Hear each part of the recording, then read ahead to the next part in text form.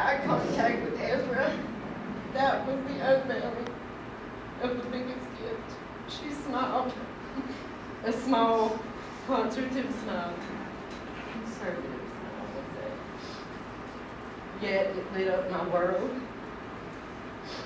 I knew she could not show too much excitement due to being a teenage girl in a volleyball uniform on a gym floor of onlookers.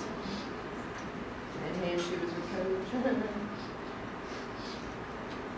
She was happy to see me. That much I knew to be true. Her beautiful face and her mismatched hair scrunchies made me glow. I wondered if everyone knew how I felt, how happy I was to see someone they get to see every day.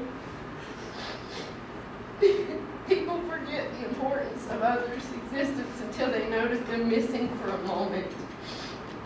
That moment to me seemed like forever.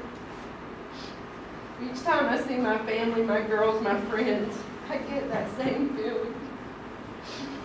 I want that moment of seeing them to last forever because I know how that moment felt.